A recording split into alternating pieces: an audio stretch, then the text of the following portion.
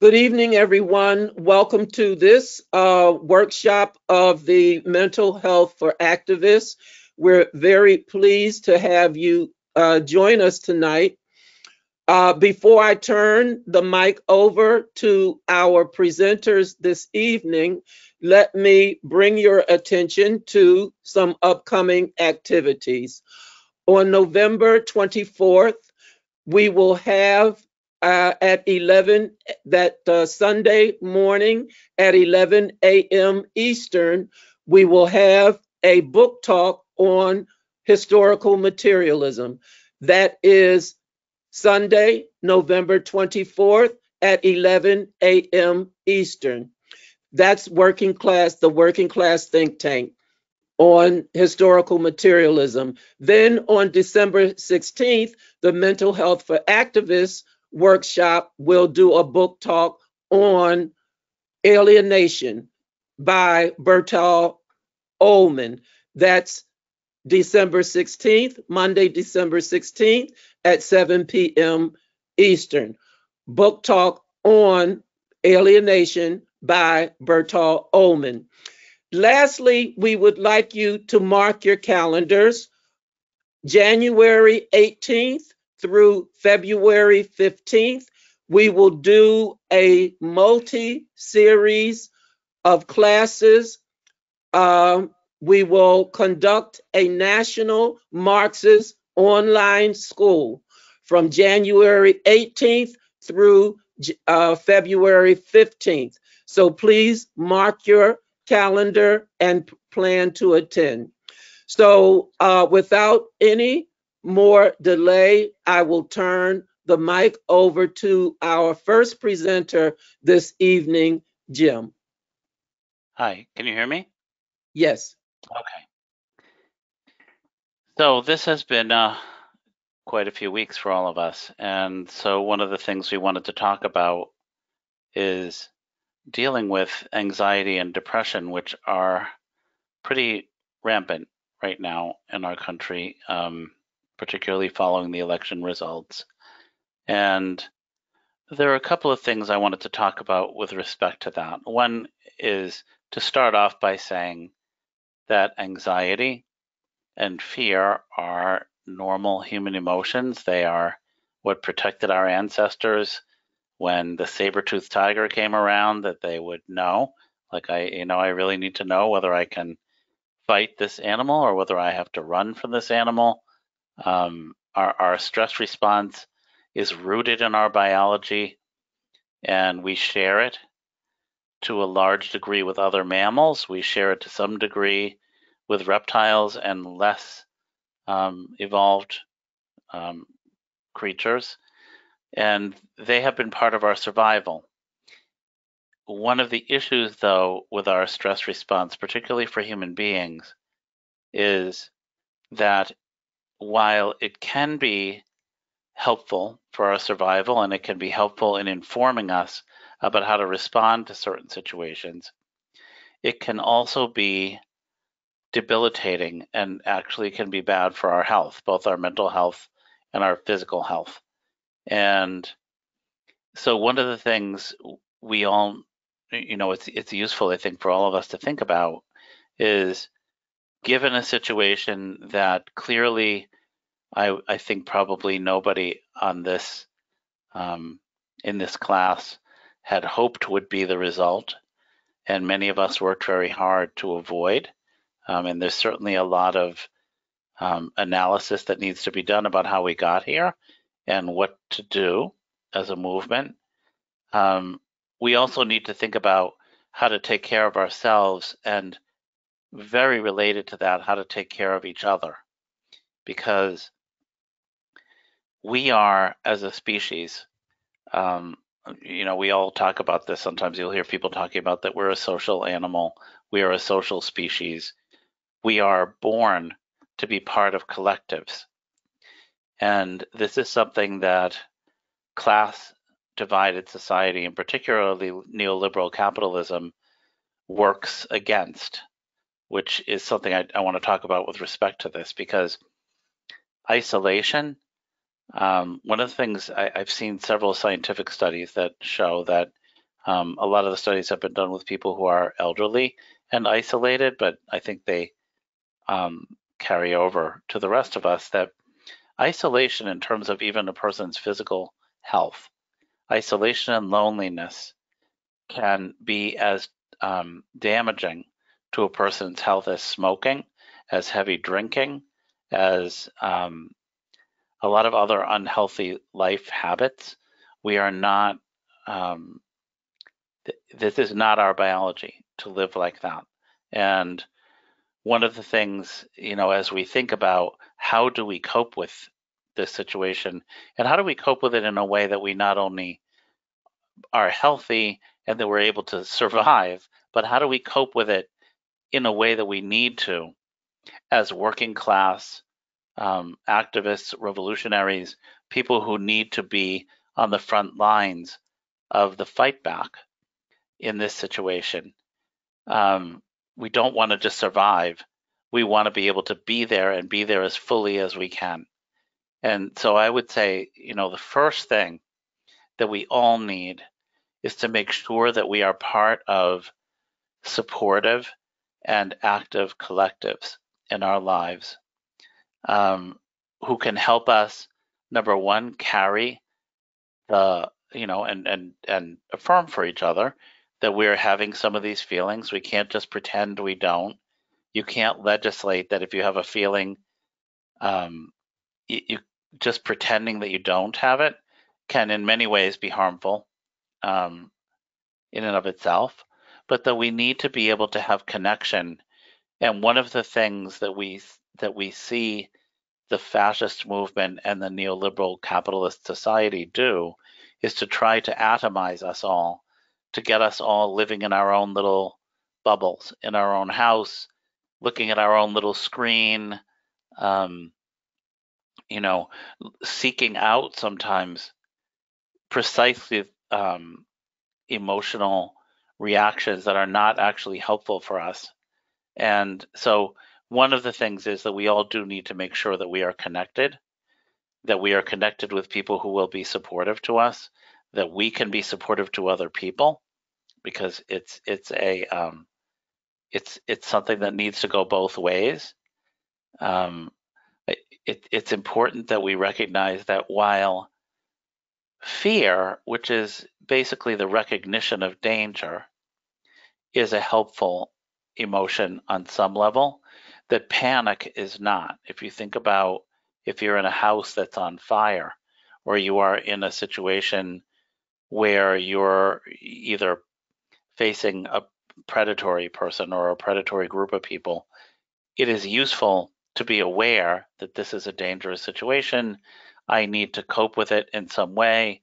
I need to have a plan, and I need to be as clear as I can be, and as rational as I can be, recognizing that I'm having this feeling, so that I don't become paralyzed, and so that I don't become overreactive to the situation, because that's a lot of times what causes people in dangerous situations not to be able to respond in a way that is helpful either to their mental health or their physical health, but also that's not helpful in terms of facing down either an enemy or a disaster or whatever the person may be facing.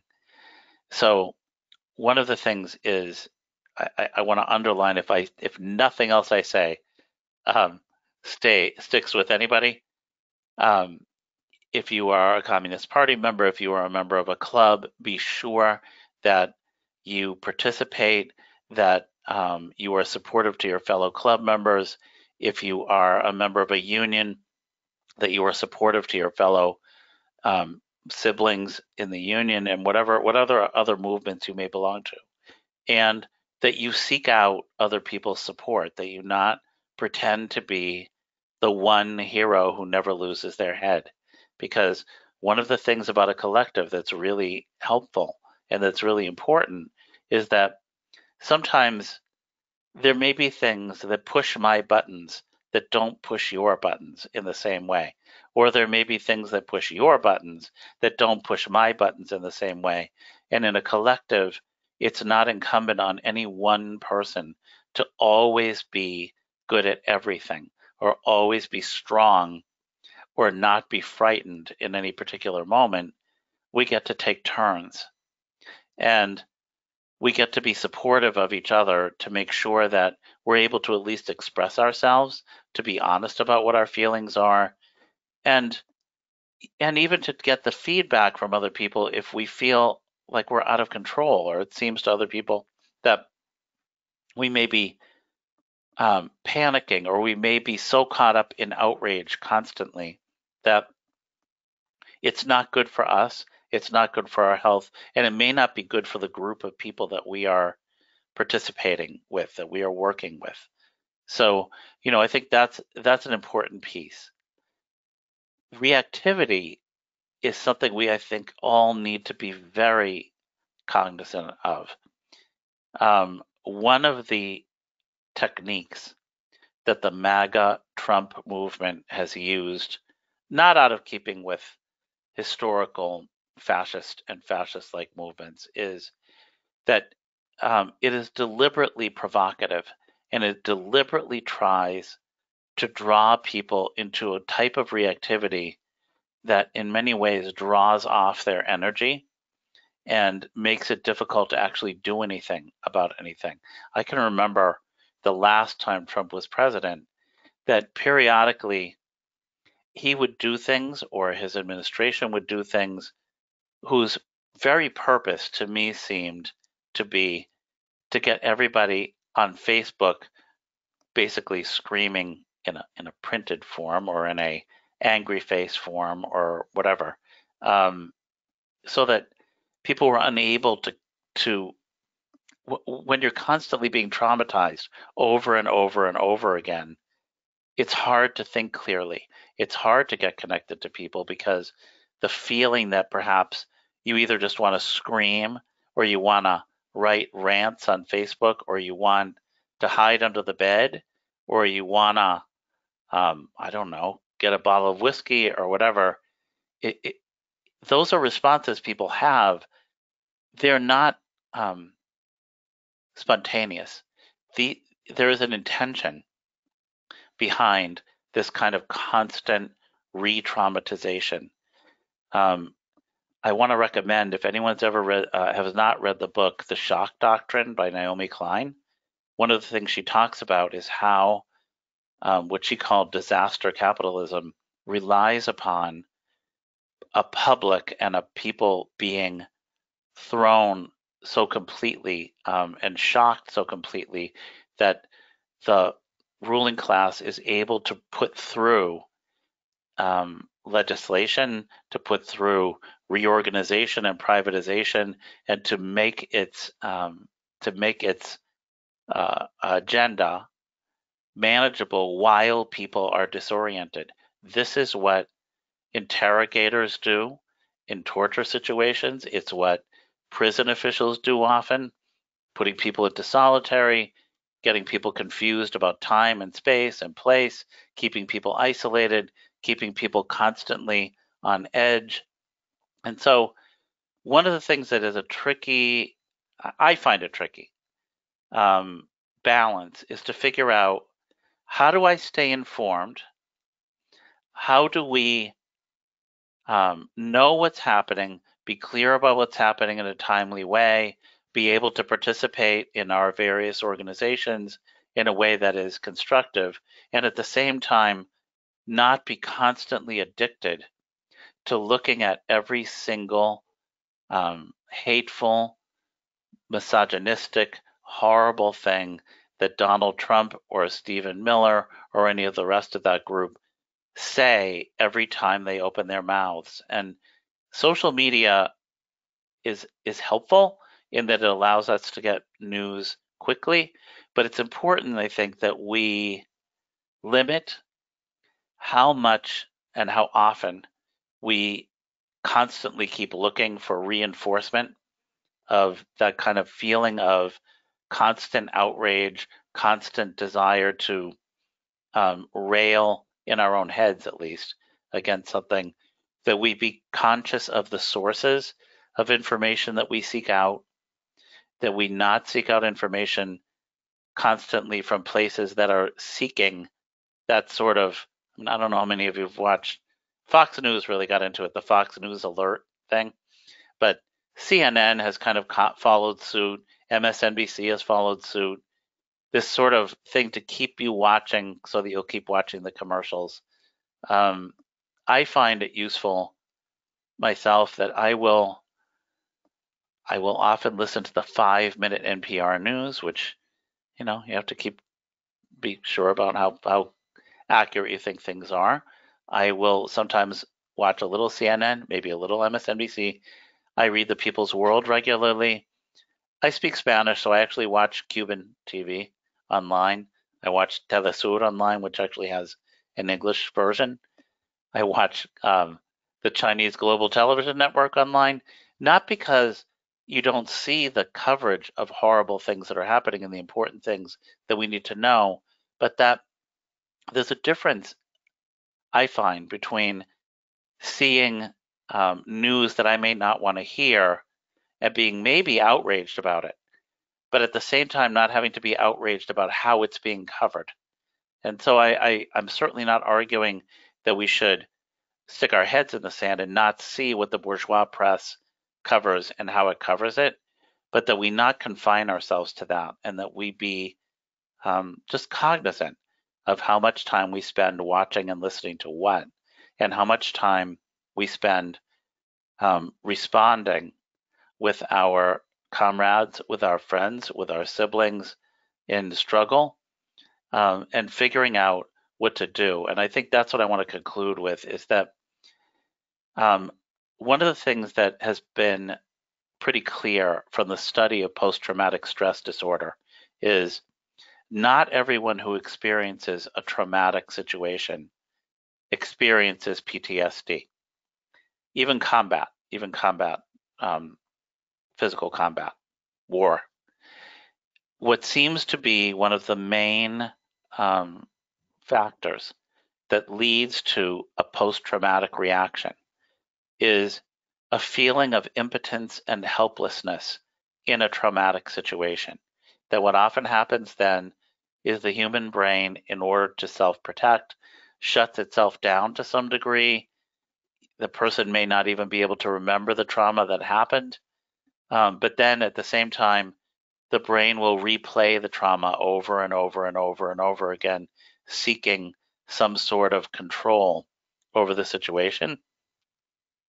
It's important when we look at it that way that we realize that what the fascist movement, what the MAGA movement, what the ruling class generally, but particularly this noxious version of ruling class rule. I wish I could think of a better way to say that. But of the particular type of what we are facing in terms of its rule, is that its purpose is to make us feel helpless, to leave us feeling isolated, to make us feel so overwhelmed that we can't respond. And so, one of the things really is, I think, when you see something happening, to be able to be part of a collective, to ask yourself and for the collective to ask itself, what can we do about this at this particular point? We may not have power over the whole situation, but what do we have power over? And what can we use that power for collectively? Because as we respond to these kinds of situations with some collective power, and God knows, even during the last Trump administration, we were able to push back a number of the worst excesses, not all of them, but a number of the worst things that administration did. The more we can ask ourselves, okay, I'm feeling fearful right now, I'm feeling outraged right now, I'm feeling angry right now, and so what can I do with that outrage? What can I do right now, rather than just sitting here and feeling helpless, feeling outraged, talking to other people and just reinforcing for each other how horrible it is, how terrible it is, why can't we do anything about this? This is a place where I think Ho Chi Minh one time was quoted as saying, turn your outrage into action, turn your pain into power. And you know, this isn't a simple thing to do, but I think it's a way to think about it in terms of when I'm having these feelings, what can I do with the energy that's being generated by my anger or even by my fear? What can I do with the energy? And what, more importantly, what can we do with it? And I think the more we can do things, act together, build solidarity, and actually have an effect on this situation, and the less we spend time just listening to the endless talking heads telling things to us that are meant to make us feel powerless and meant to just make us feel an endless kind of outrage, the better off we're going to be, rather than sitting with that energy, to take that energy and act on it together. In the end, it's not only better for the world, it's also better for our individual mental health and our collective mental health. And that's something for those of you who may not be members of the Communist Party or of a union or of an organization near you. I really urge you. We'd love to have you in the Communist Party if that seems like the right place for you, but that kind of action, to join with others, to say, yes, I'm angry, yes, I'm afraid, yes, whatever it is that I may feel. But as Che Guevara said, if you tremble with outrage at every injustice, you are a comrade of mine. And we should take that energy into comradeship, into solidarity, and into action. Thank you, Jim. We will now turn the mic over to Richard. Hi, everybody. It's Richard again. Today, I'm going to be speaking about sleep hygiene and mindfulness as skills for our mental health, and also in terms of just helping us manage our emotional reactivity. So when we think about sleep, everybody knows it's good for you, but there are lots of negatives to having insufficient sleep.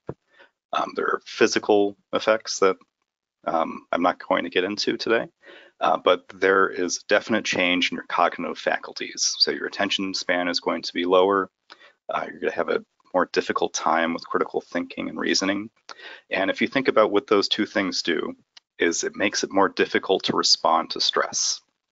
And if you're having a hard time responding to stress, you can freeze up, or you can conversely get into a situation where you are acting with a lot of emotional reactivity. And I think anybody who's been really tired knows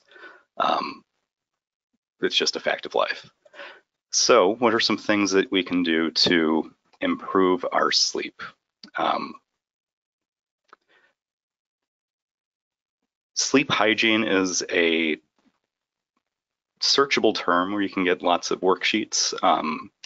The health system in the UK has some free ones that if anyone's having difficulty with insomnia or has been finding themselves like scrolling through their phone late at night lately, I would encourage you to search for those free worksheets. They've got logs that you can do and kind of see what type of improvement you're making. But here are some highlights for things that you can pay attention to try to correct your sleep. First is being mindful about substances. That includes coffee. So try to make sure you're not drinking coffee any more than like 8 hours to bedtime. Alcohol, people will often drink trying to fall asleep. And while that might be effective in the short term, it actually prevents you from getting quality sleep, and you actually might wake up throughout the night because of it. Similar things with marijuana. It's legal, at least here in Illinois, and it can help somebody fall asleep, but it tends to prevent you from getting good quality sleep. So even though you might be asleep for a period of time that you'd like to, you might end up waking up without being well rested. Try to limit some activities to where limit the activities of what you're doing in bed to just sleeping and sex. So if you can put down your phone, keep your computer out of there. Ideally, you'd really be doing nothing in bed other than those two activities. Another thing, and this is a little bit more difficult with shift work, but if you're able to establish a routine, it's important that you do and stick with it. So while it's tempting to sleep in on the weekends or on days off, what you're doing is you're kind of tricking yourself into thinking that you don't need to go to sleep at the same time that you need to. And being consistent with it is going to be better for you in the long run. If you are finding yourself waking up at night and being concerned about how much time you have left and checking the clock, what you're doing is making yourself anxious by thinking about it. And more than likely, you're going to make it more difficult to fall asleep. So if you have an alarm set, trust that the alarm's working and try to sleep through it. And not try to sleep through the alarm, but try to sleep through the night. Just close your eyes. Another thing is, while it's tempting to nap, it's generally not recommended to do so. And then, kind of on the same vein as thinking about our sleep, I want to talk about progressive muscle relaxation. So this is a skill that's useful for falling asleep if you have insomnia. It's one of the few non-pharmacological interventions that's been proven to work. But it's also helpful for reducing stress and anxiety in other situations. So I think we have enough time to do it quickly, but when you want to try this on your own, I would encourage you to take your time with it. So what I want everybody to do if you're in a situation where you're able to is get in a comfortable position and just start to pay attention to what's going on with yourself. Notice your emotions, what your thoughts are, and what you're feeling in your body. Are you noticing any aches and pains, tense areas? And what we're going to do is start at the top of our head and work our way down in different muscle groups. And what I want you to do is try to stress those muscles and tense them up. And as you're releasing, pay attention to what it feels like to release those muscles. Because if somebody tells you to relax, you don't know how to relax, but we do know how to tense. And once you're tensed, you know how to release that tense. And what you're trying to do here is just kind of get everything as loose as you can get it. So starting with your face, just kind of clench up your face and mess it up. I'm going to make a silly face and just hold it for a second and slowly release. And notice what it feels like to release that tension. What it feels like in your forehead and your eyes and jaw and neck. And then, if you have time, I would encourage you to do this a few times, just as you're getting used to it. The next part, we're going to go down to our shoulders and try to touch your ears with your shoulders. And then slowly relax and notice what it feels like for the tension to come out of your shoulders. And see if you can relax it even further. The shoulders and the jaw are places where people often carry stress. So if this is something you're finding effective now, it's something that you can really do wherever, as long as you don't mind what it looks like. The next part is to just kind of clench up your fists and your arms and just kind of notice what that feels like. And really pay attention to what it feels like to release it and try to get it as relaxed as possible. And then you go down to your torso and try to flex your chest and upper back. You might want to, and you can also include like your abdomen with this and kind of get like a turtle making a hard shell. Tense it up and then notice what it feels like to relax all of those muscles. Then you're working your way down to your legs. Try to get your upper legs and your butt, get them tense. And slowly relax and feel what it feels like to make those muscles soft. Go down to your calves and your feet. Try to curl your feet, tense your calves. Slowly release and notice how it feels to release. Then after you go through that, you might notice some changes. So I want you to then go ahead and think about those same questions that I asked at the beginning. What are your emotions? What are you thinking? Where are you feeling in your body? Where are you still feeling tension? And this is something that if you're doing it lying down, again, can be really helpful for sleep. It typically takes a couple of nights of practice before it starts to be really effective. And if it's helpful to have somebody walking you through it, there are plenty of free videos on YouTube about it. All right, so then I want to return to the mindfulness skill. So we've talked about mindfulness here in the past, but thinking about reactivity and thinking about anxiety and depression, this is a really useful skill to practice. So the example that I kind of want to bring up to make you think about this concept is don't think about a pink elephant. If that's your instruction and that's what you're trying to do, you're going to be thinking about a pink elephant. That's just how the brain works. And similarly, if you think about rumination, and rumination is where you are thinking about a bad thing over and over and over again, you're trying not to think about the bad thing.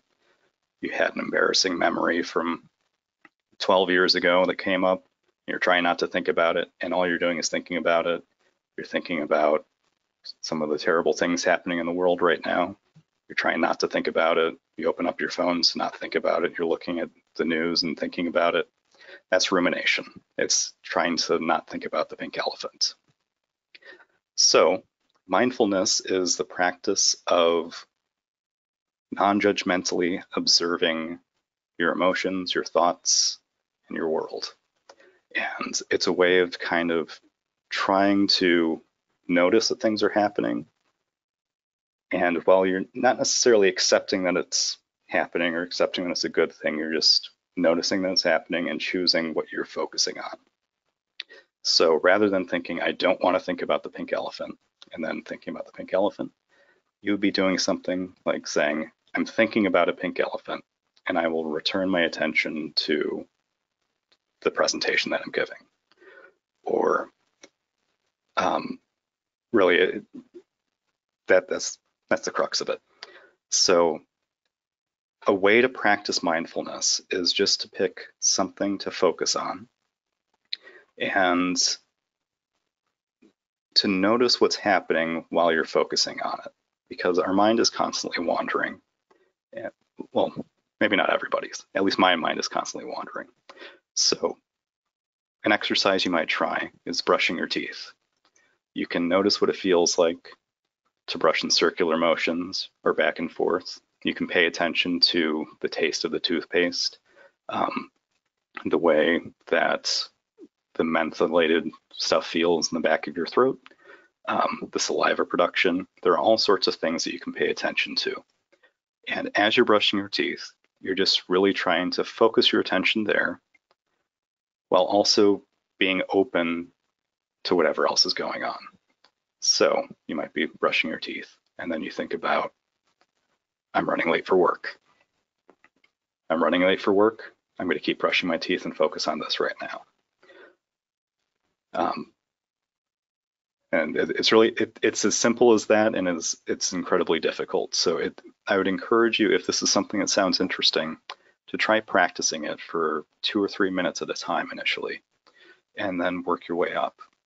And it's something that eventually, with enough practice, you can notice unpleasant emotional states, unpleasant thoughts, state what they are, and direct your attention on something else. So with that, concludes my section of the presentation. Thank you, Richard. And now we'll turn the mic over to our last presenter, Diana. Okay, so I am going to be talking about just some skills, some different techniques. I'll be honest, when I started thinking about this presentation, this was before November, so I had sort of a different feel to it. So I'm going to try to keep it as brief and as useful as I possibly can. So the first exercise that I kind of wanted to talk about is something called a vagus nerve reset. It comes from polyvagal theory. It doesn't matter. It basically, the vagus nerve controls a lot of the functions in our body. It's super important in fight or flight, in feeling stress and feeling relaxation. And so this exercise should be done sitting down, okay? And I'm gonna demonstrate. Basically, you should have your hands behind your head.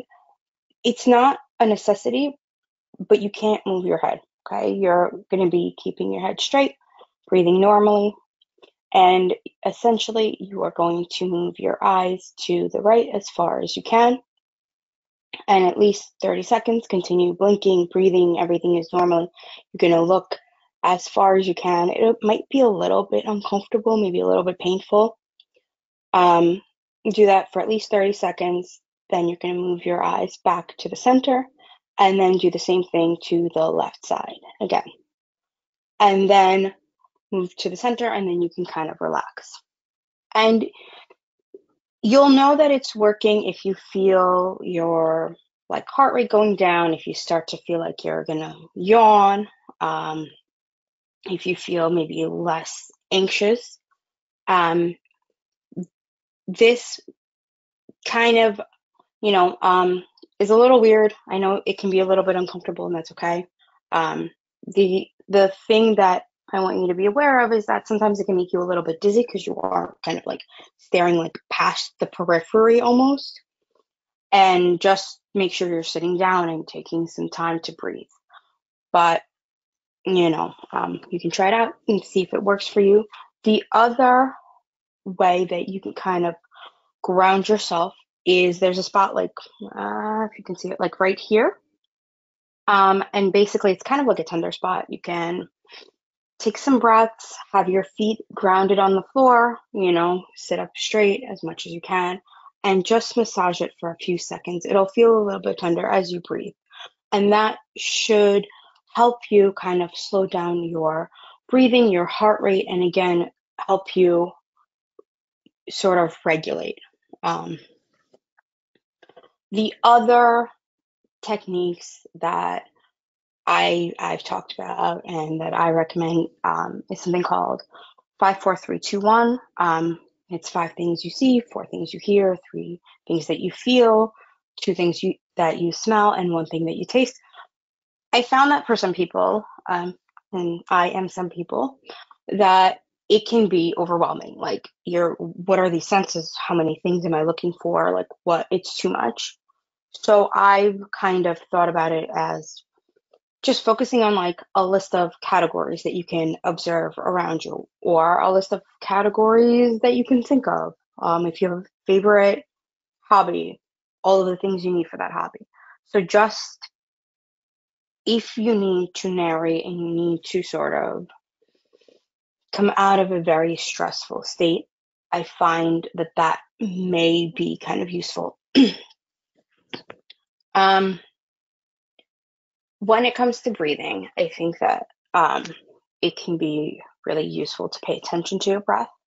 And essentially, if you're experiencing a lot of anxiety, one way to kind of downregulate would be to do a 1-to-2 ratio breath, meaning you inhale, let's say for 4, and you exhale for 8. So the exhale has to be twice as long as the inhale. And a lot of times when people are hyperventilating, they are taking out like really short exhales, and you want to make that exhale long. Okay. And for depression, sometimes what can help is keeping it even. So one thing that we've talked about before is box breathing. That's, inhale for 4, hold for 4, exhale for 4, and hold for 4. So even breaths. 4 inhale, 4 exhale. The other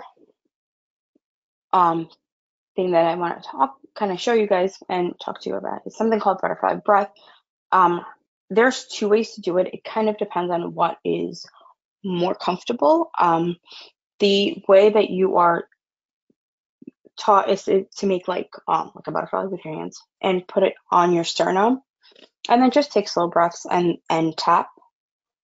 For some people, that can be kind of uncomfortable, and so like I prefer to put my hands on my shoulders and just take some breaths. Keep your eyes closed, keep your eyes open.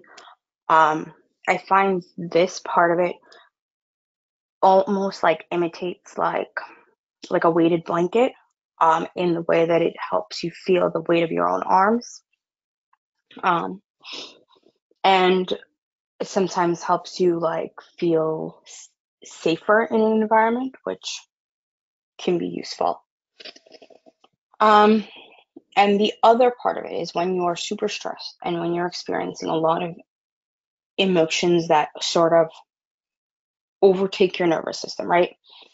You can't necessarily finish that stress cycle, right? And so you're still feeling really tense. Think about like an adrenaline rush where you're still, your muscles are tense, you're really upset, like everything is still kind of going, but that interaction, that moment, whatever it is, that it's over. But for whatever reason, the stress cycle didn't finish in that way. And so literally like shaking it out, shaking your arms, shaking your legs, like dancing around, moving your body, moving the muscles, like just so that you can kind of feel the release of that stress. And it's something to pay attention to, because it could be a subtle change. It might be a mood change. It might be that you're not like as tense. You're not, like as feeling as much stress. And it could be a big shift or a small shift. Wow. Okay. And another grounding technique that I kind of wanted to share, and this can sort of be tailored to any way that makes sense for you and for your life. Okay. So you're trying to shift your attention away from you as far as you possibly can towards as close as it possibly can feel. Meaning you're starting off like, what do you see around you? And that could be like naming categories or just naming objects or street signs or, oh, I'm in my office, I'm in my bedroom, I'm whatever, right? What do you hear? I hear the cars, I hear this, I hear this. And it can be far away from you, or what do you hear closer to you? And then you start to sort of focus on what do you feel. And you're sort of starting furthest away from the center of your body. So feet on the floor, do you feel them? Do you feel your toes in your shoes? Can you wiggle them? Can you pay attention to that wiggling? What does that feel like? What else do you feel? Can you feel the seat underneath you if you're sitting down? Do you feel the seat behind your back? What does that feel like? Can you focus on that? Do you feel your clothes? Do you feel what you're wearing? Do you feel the shirt that's near you? Can you focus on that feeling, or is it too uncomfortable? Do you feel the temperature on your skin? Are you cold? Are you hot? Are you sweating? Here's sort of the caveat with this. For some people, there will be a limit to how close inward it feels comfortable to pay attention. And if you get any closer, it will feel overwhelming and uncomfortable and triggering. And so I can't tell you where that limit for you may be, but it's something to play around with and test out. And so that's why I say you go your attention as far out as you can and as in as you can, as comfortable as it can be. And this is one of those things that I think is a good practice to do when you are feeling good, as part of maybe a mindfulness routine, because you're not judging, you're just sort of paying attention to what's happening, how you're feeling, right? And the next two thoughts kind of go together. There's a concept called radical acceptance, which is from DBT. It's sort of the ability to accept situations that are out of your control, but not judging them. So it's raining. I hate rain, right? That's not radical acceptance. It's raining. And you're still acknowledging how you're feeling, your emotions. You're not denying, you're not avoiding, you're not ignoring the situation. Doesn't mean that you approve of what's happening, which I think is relevant for this moment. It is naming the emotion, naming how you're feeling, acknowledging that this is where you're at. Like, things are bad and I feel bad.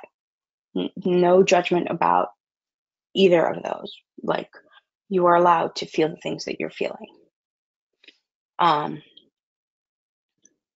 the other side of radical acceptance is a concept called radical compassion. It's by somebody, her name is Tara Brach. She actually has a lot of resources on her website, meditations and like different kinds of like recordings and just skills. And she does a lot of really, really good like self-compassion work and mindfulness work. Like, so she's a good resource. So for radical compassion, the way that we look at it is the acronym RAIN. So you recognize what's happening, allow the experience to be there just as it is. You're not trying to change. You're not trying to, do anything. But you are trying to investigate, like, what is happening? Like, I'm curious. Like, you're approaching it with curiosity versus, like, a judgment. And then you give yourself nurture with self-compassion and kindness and love for what it is that you're experiencing and for yourself.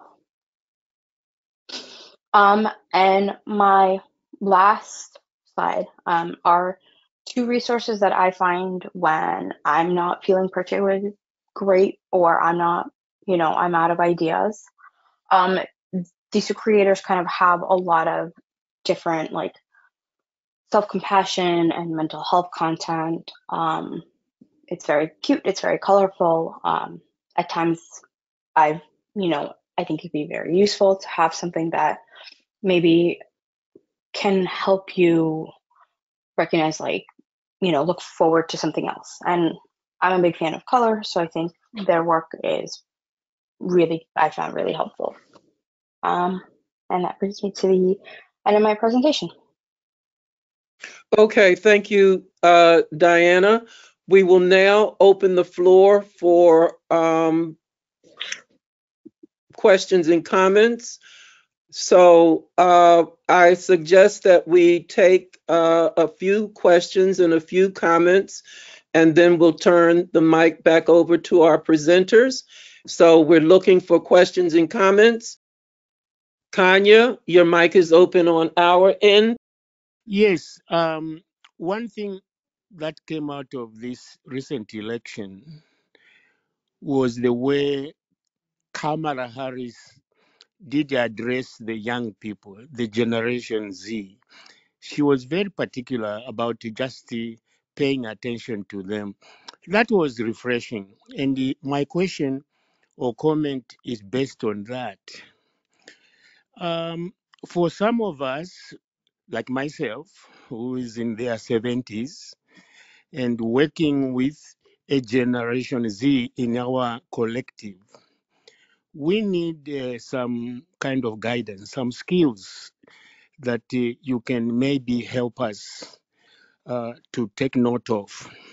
Obviously, and I'll be brief now again, that this generation is much more flexible about the mental health condition compared to the dark ages of our time. So that is both ways. So there are some coping skills. Hopefully you get my question. Just a question of things to do list for some of us who are coping in dealing with that generation in our collectives. Thank you very much. Thank you. Looking for other raised hands before we turn the mic back over to our presenters. Gustavo, your mic is open on our end. Hi everyone. I'm been a long time communist here in near Washington D.C. and I'm happy to see you guys covering such an important topic of mental health, especially for us. We're such a marginalized political group, and our ideologies are basically been tried to be attenuated by the ruling class for so long, and so that has psychological effects of like isolation type of psychological effects, and a lot of us right now are dealing with mental health issues because of that isolation. Because I guess the rest of society is structured like they have their own churches, like they go to church, and that's how they and maybe that's a conduit for their social interaction.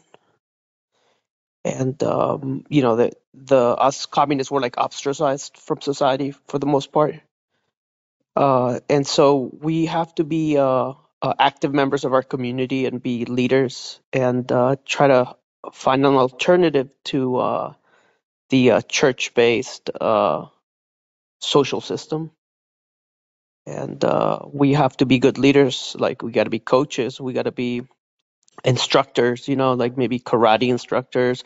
We have to insert ourselves into the fabrics of the neighborhood and be leaders in the neighborhood, so that younger generations look up to us and they seek knowledge from us.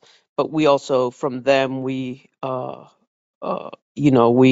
connect with other people as well. So it's I think that we are communists, very very highly intellectual, and we could be the greatest leaders in the community as the social fabric unfolds. Like as the breaking down of society becomes more and more apparent, we can be there to pick up the pieces. And then, yeah, that's basically it. I think you guys covered a great topic. I think that if you also um, look up like how psychopaths work, I think the ruling class we're ruled by psychopaths. Uh, the and so what we have to do is basically learn how they operate and try to not become victims of the psychopathic ruling class that's ruling us. And they do have very manipulative techniques, and they Okay. prey Oh, upon us basically. okay. Thank you. You good? I was going to keep on going, but it seems like you don't want me to keep on going, or Well, it's not what I want. It's time here. It's time. We oh, it's we have time. that. Okay. So thank you. I think you made uh, a contribution. Thank you. Even though uh, I would suggest we be aware, and maybe our presenters will indicate that we are not opposed to religious people. As a matter of fact, sometimes we understand exactly what it is they're doing. Because sometimes religion, well, the experts indicate that there's a meditative aspect employed in that process. But anyway, looking for other raised hands. So let's be aware that we're not, just because people are religious, they don't become a target for us. Elizabeth, your mic is open.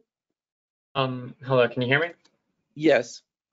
Um, I'm wondering how to like balance this maintaining like mental health and just health in general between like college and party work and like just hobbies and maintaining like a social life. Just how do we find this balance between all these things we need to maintain within our lives?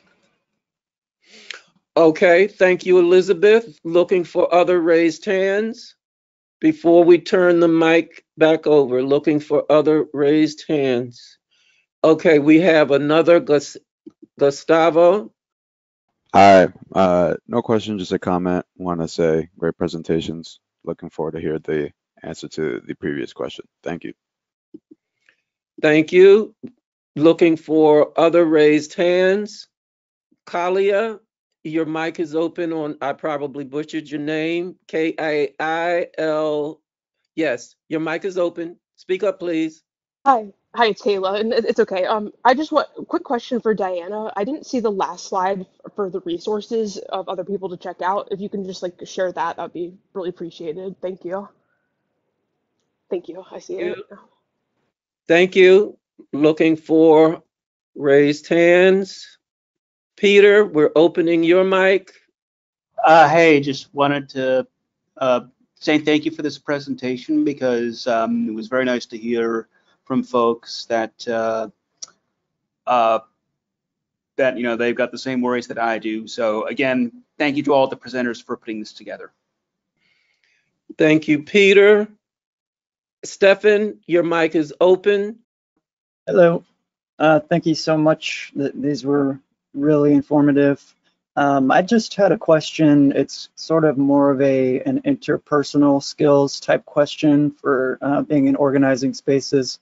Sometimes we interact with people who maybe are not very skilled in interpersonal graces, and I'm just wondering if there are any resources, whether like a book or a talk or anything like that, that maybe gives some good insight specifically for organizers, or if not specifically for organizers, that's okay too. But I was just thinking about the other day how there's like, business people have their how to win friends and influence people or something like that. Is there something like that for our comrades? Thank you. All right. So before I turn the mic over to our presenters, I just want to highlight one thing that they said. We are working to gain greater and greater control over our attention. And I think the presenters, each presenter suggested that we can develop the skill of where we put our attention. We may not be able to control it fully, but instead of ruminating, meaning going over the miserable thing over and over and over again, we can choose to put our attention somewhere else. And I underline it. So even when you're watching the news, we can choose not to be reactive. We can choose not to over engage. So just a little tidbit offered. So now we'll go in the order of the presentations. So Jim, you have the mic. Yeah, I wanted to address a couple of things. One was the question of being engaged in our communities. I think it's really important as communists, particularly, that we do not see ourselves as separate or as separate from the working class or separate from our communities. We do have a particular role to play, but one of the things that bourgeois society tries to do is to separate communists out as some sort of foreign element. In a different way, unions are often treated that way in the workplace, as if there's the unions and then there's the workers. And a lot of times management addresses them as if they were separate. I think what Dee said about religion is very important because we have had a history of really dedicated working class leaders and heroic people and people who have fought for equality. Some of whom was very fortunate to meet, some of whom I wasn't, but people like Mother Jones, I certainly didn't meet, she was before my time. Daniel Berrigan, I did meet. There are people who have been, one of the things that churches can do is provide a community that people can meet in and can work together in. And sure, for some people it can be an escapist kind of thing about like, I'm not going to do anything about this world because I'm waiting for the next world. But that has not been, if you look at the history of, for example, the Poor People's Movement right now, Reverend William Barber and Liz Theo Harris, Dr. Martin Luther King. We can go through our history. Churches have played a very important role, and there's no contradiction between being a communist and participating in communities, whether they be churches. Labor unions are very common communities that come together to do these kinds of things. There are cultural activities, sports activities. There's any number of ways that people can get together with other people, including things that we can do as a party. And we need to be sure that our club life and that our party life is not just always, talking about the intellectual aspects of Marxism. Culture has been a very important part of our history and something that we have brought into the American people's history and have contributed to that oftentimes we don't get credit for, but that is really important. So I think whatever ways that we can find to be connected with other people in our neighborhoods, in our communities, in our churches, in our workplaces, we should do, and we should not see ourselves as kind of special, separate people, because it's damaging to us as politically, and it's damaging to us psychologically. I wanted to say something about the balancing issue. It's really important that as part of collectives, we recognize that none of us as individuals is responsible for the entire class struggle.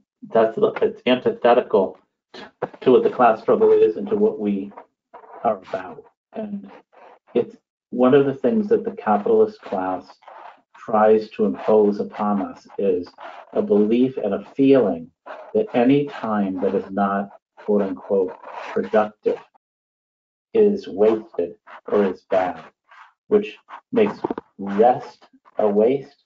It makes taking care of yourself a waste.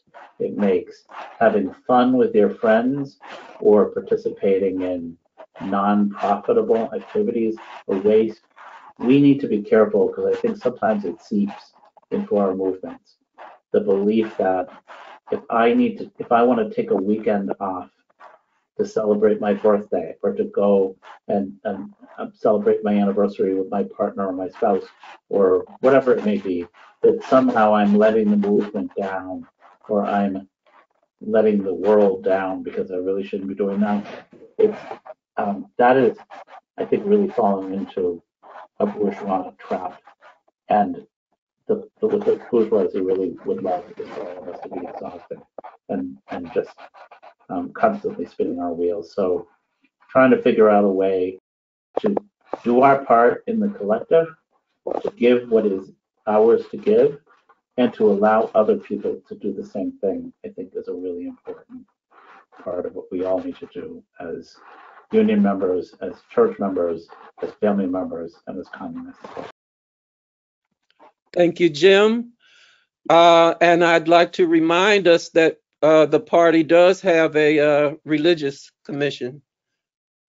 All right. Next is Richard. You can open your mic. Okay. Really well said, Jim. I don't have a whole lot to add other than in terms of the book recommendation. Oh, I'm sorry, I should be holding this closer. In terms of the book recommendation, I don't have anything specific, though I would encourage you to read even the things that you think are marketed towards people who are antithetical to our class, because if there are useful things there, there's no reason that we can't also use those tools for ourselves. Thank you, Richard. And Diana. So for the question of like Gen Z and kind of how to work with them, I will say I think talking to them and asking them and being authentic and being able to listen to them and, like working on actually forming connections with them, and also some of the like emotional regulation stuff that we've talked about will help. I don't know if that was exactly your question, but hopefully this helps. For how to balance it all, the truth is you can't. And I don't think that that's a realistic goal to set that you're going to be able to balance all of these things all at the same time. You won't. Sometimes you can't do your best. You just have to do whatever it is that is the bare minimum. Sometimes that means that you have to focus on you or school or something else or your family or work. Sometimes things need to take priority. And that doesn't mean that you're failing. We are living in a system that is requiring you to give more time and energy than any of us have. So don't try to balance it all. Try to focus on what you can do, and when you need to rest, rest. And that doesn't just mean sleep. It means spending time with your loved ones, spending time with yourself, spending time taking care of yourself. So I know that's not, the perfect answer, but hopefully that kind of helps. For the books and resources for kind of how to talk to people that maybe are not, don't have the best interpersonal skills, I don't know that there is one resource over another.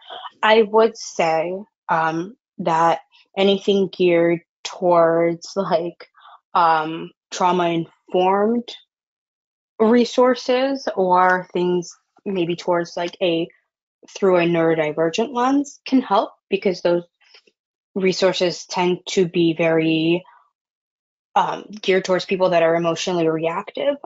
There is an author, her name is Dr. Kristen Neff, Neff, and she writes a blog at Neurodivergent Insights.